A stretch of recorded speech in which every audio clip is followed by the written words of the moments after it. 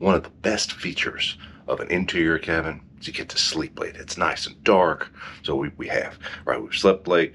Now it's time to, I'm gonna try to grab a big chicken, and then there's a bar crawl we're gonna try to catch up for. Let's go do it. Of course, one of the challenges on a ship with almost 6,000 people is the elevators, right? Everybody wants to go up to Big Chicken or down to dinner and so on. So the elevators tend to take a little while. So we have kind of a narrow window to grab a bite to eat before that bar crawl. And I think I definitely want to grab a bite to eat. So instead of Big Chicken, I think I'm going to try to make my way back here to Guy's Pig and Anchor, which appears to be open and has some really good barbecue. Melissa's going to be mad at me, but there's such a line to get on the elevator to get up to deck 16 where Big Chicken is. There is a huge line of folks back there at the Guy's Pig and Anchor for the breakfast buffet. So I think the quickest breakfast is honestly going to be right here at Emerald's Bistro. And shucks, I just might have to get some more shrimp and grits. We've got just a little bit of time. I think the bar crawl is supposed to begin at like 11. I know that's pretty early to start a bar crawl, but it is what it is. And there's a lot of bars on this ship. So Melissa is at the gym this morning. And then I think she's also going to do the Fun Ashore and Fun Abroad. She usually has a good time with those sort of things, and we'll show you some clips from there. In the meantime, I've got my coffee, so now the day can begin. Good morning. So I got up this morning, did a little time in the gym, and then I just finished the Fun Ashore, Fun Aboard show. I had my ticket, didn't win anything. I tried. Didn't win. They're fixing to tell us to leave. Anyway, now I am ready for some coffee and some breakfast. Let's go see what we can find. So I made it to Java Blue, and I got my iced cappuccino. And then I grabbed me a little breakfast sandwich. And look at this little fruit snack. So I'm going to eat these in the room and then get ready to go for my day. Gonna put my makeup on. I've had my good workout, did the Fun Ashore, Fun Aboard show, and now it is time to get ready to see what the rest of the day holds. Who knows what Brian's doing? We kind of separate on sea days because he likes one thing, I like another. So first stop was Tide's Bar. Next up, we're headed to Red Frog Pub on the upper level on 17. I like this one because it has a great view of the whole pool area, as well as, of course, on the sides. Oh, it's rough today. From 17, from the Red Frog Pub on 17, I think we're going to head down to the Havana Bar. There's our group. Okay, so we finished up in Havana Bar, and now I think we're headed to the Marina Bar. It's right down the hall, well, we'll see what they have. So far, this has been fun. I'm not exactly sure where Melissa is. I'm sure she's having a good time somewhere. We should sync up with her shortly. After eating my little breakfast and getting ready, I headed to Grand Central, where Lizzie from the Fun Squad and someone from the housekeeping team hosted a towel animal folding class. And I've never done this before. I've always wanted to, so it was so much fun. Unfortunately, I had an operator error with my microphone for this class, so I have no audio. So I'm just going to talk you through what we did and how much fun this was. I started out at a table. They gave us one regular size towel and then a small hand towel.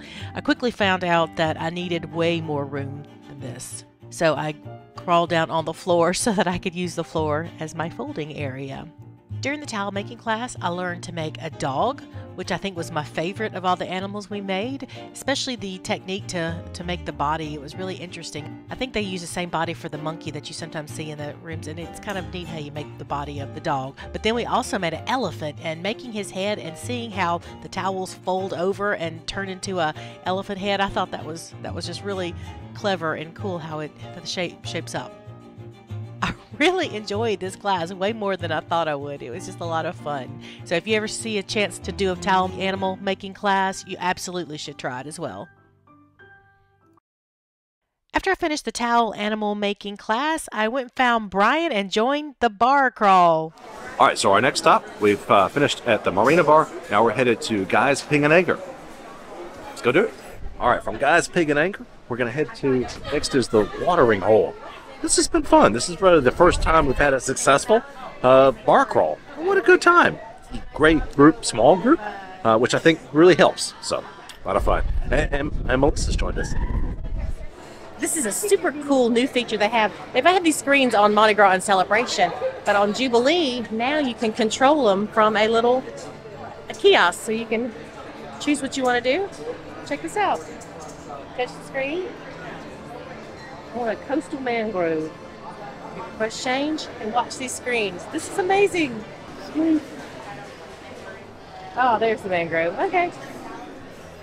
That is so cool. I love that you can change it, do whatever you want to see on there. From the Alchemy Bar. All right, let me ask, what is this called? Liquid herb. Our little group is headed now to the Grand View Bar. I wasn't exactly sure what this one was, but it turns out this is on one of the bar that overlooks the beautiful stage in the center of the ship. All right, well, we're here, but there might be a problem. Uh-oh. Now from the Casino Bar on deck 7, we're headed to Dr. Inks. This is a brand new bar right here on Jubilee, and it's on deck 6. We just go down one, right, and it's where Latitudes is on Celebration. What we're gonna order, you gotta see this thing. It's incredible. I'm really looking forward to it. Oh, so I like this. We are double teaming making our drinks. Teamwork is dreamwork.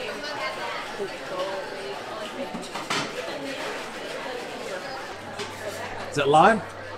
Lime. Lime, all right.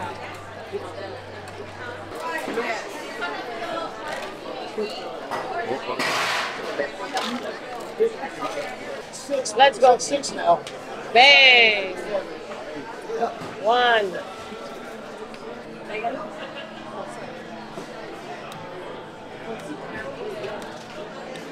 Oh! Let's call it. Oh, That is so cool. yeah. The Platinum Throne. Nice. Platinum. Have I mentioned that yet? Hey, so Brian and Melissa are bringing you the best videos. Like and subscribe for more. Carnival Jubilee, honestly, a great cruise. You gotta try it. Try it out, guys. At Golden Mermaid, I keep on to say Golden Jubilee. At Golden Mermaid, we had a beautiful pearl bubble. And it was similar to the one we had at Dr. Inks, but it was great. Oh man, they brought them over to the table, they blew a smoke on them, and then let us pop them with like peppermint. It was so cool. But this is the best bar crawl group ever. All right, I like y'all, but I love some big chicken. We gotta go. Something I've always wanted to do before is bonsai teppanyaki. We've never done it before. It's elegant night. We didn't feel like getting super dressed up, so we made reservations for bonsai teppanyaki. We're gonna try it and see how it is. I won't get to record a whole lot in there. It's gonna be really hard. So we will let you know how it is when we're done.